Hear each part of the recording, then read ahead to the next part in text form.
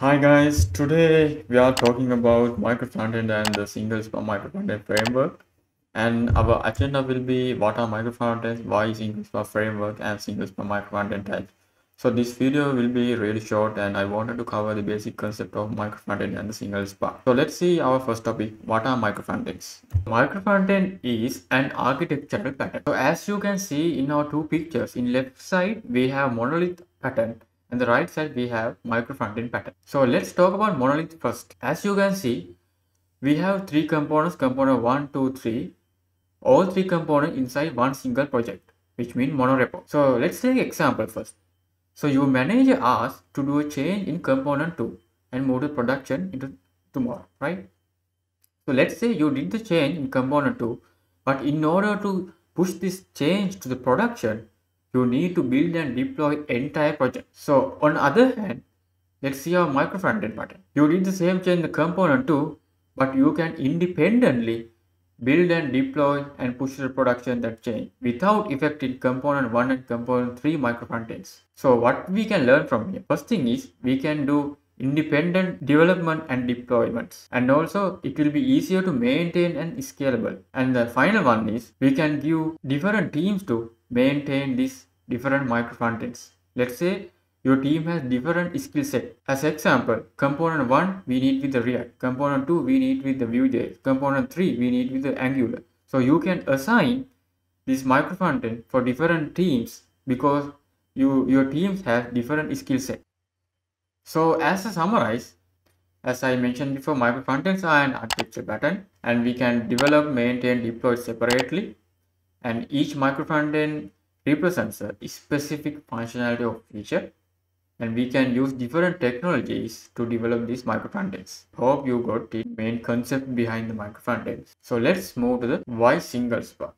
Out there are a couple of frameworks actually, but today I am talking only about this framework. So it will be ideal for do the migration from monolithic to micro-frontend.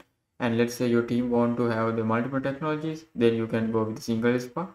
Let's say you have two micro-frontend, need with the React or React, another one with the Vue. Then you can have two micro-frontend for initialize your React, another one will be initialize your Vue, like that. And also if you talk about the strengths, it has this centralized routing and also this lifecycle management, and it supports this lazy loading. You know, the lazy loading, it will enhance and improve the initial load time, and also it will support this inbound module loading in the runtime. And they have a rich community actually, and also the documentation is really good.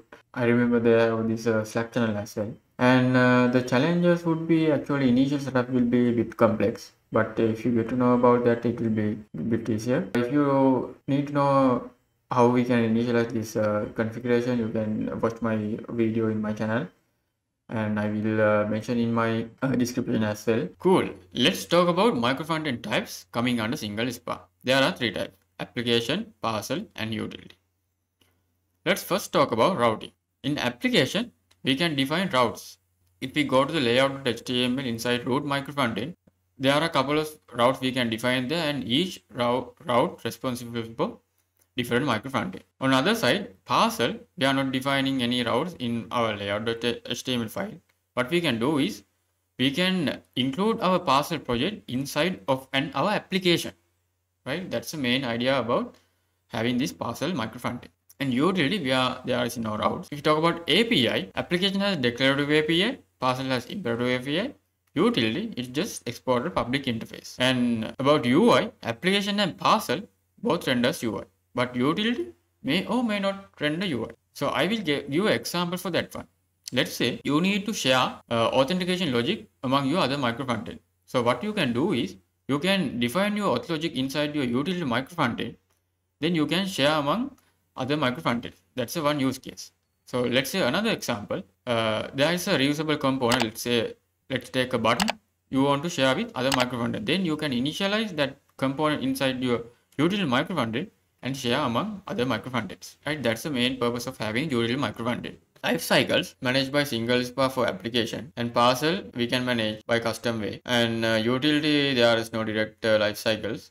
So those are the main features of these three types of micro-frontend. So that's it for this video, guys. So in the coming videos, I'm planning to do a couple of different topics, and these are the a bunch of them, and it's about mainly inter-app communication and what is system.js, what is imports map, and how we can initialize microfrontend with the module federation. So those are the topics I'm planning to do in the coming videos, guys. So make sure to subscribe and like, share the videos, and stay in touch with me. If you have any question, feel free to put in the comment section, and you're always willing to give my answers for your questions. And thank you, guys. So see you in the next video.